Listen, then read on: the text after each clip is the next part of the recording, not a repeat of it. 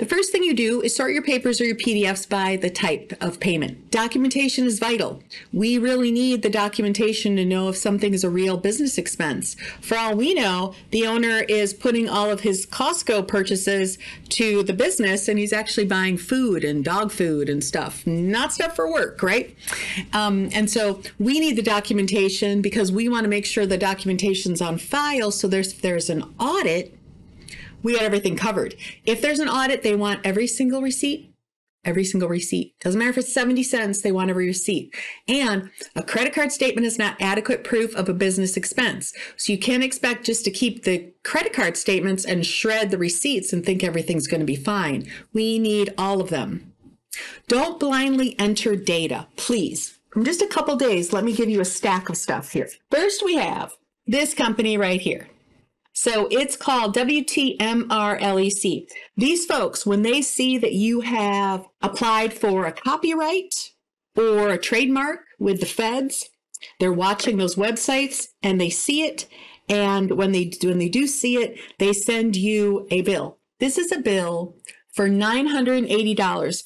If my bookkeeper had been opening the mail and just blindly paying things and not asking, he or she would have paid this bill.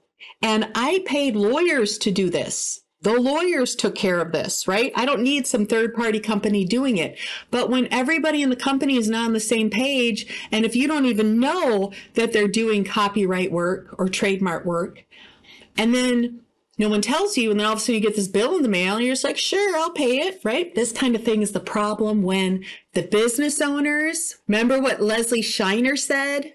She said, delegate, don't abdicate. And too often what happens is business owners are abdicating. They're saying, yeah, you take care of all the mail, you enter everything, you pay the bills as long as there's money. I don't want to have anything to do with it. That I don't want to have anything to do with it turns into this. So scam. Here's another scam. See this? Remember this name.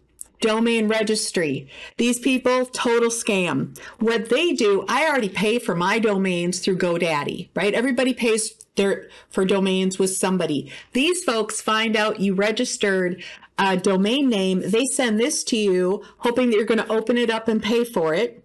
And these guys, domain registry, these guys are especially tenacious. I had a client who blindly paid bills. She was a business owner too, blindly paid bills, didn't even look at them, didn't know why she had them, didn't question it. And she ended up giving these guys her bank account information, and it was impossible for me to get them to stop taking money out of her account. She had to shut the account down. You do not want to be responsible for that. Here's something from Oregon Department of Rev or Oregon Secretary of State. Gee, I wonder if it's important. I wonder if it's a notice that we're in big trouble or if it's just a regular bill. I don't know. You don't know either unless you get the mail and open it. Edward Jones.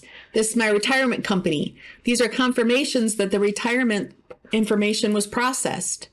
You need to know these things. You need to know that the right money was sent to retirement. Now that everybody's submitting retirement online electronically themselves, another one of those self-serve, I'll just do the work for your employees gig, right? Where we're having to do our own data entry. More often than not, I see people that are submitting their retirement electronically. They get it wrong. They get it wrong. They do the tick, click, click. They get the numbers wrong, right? I send a statement out of QuickBooks to my retirement company with a paper check.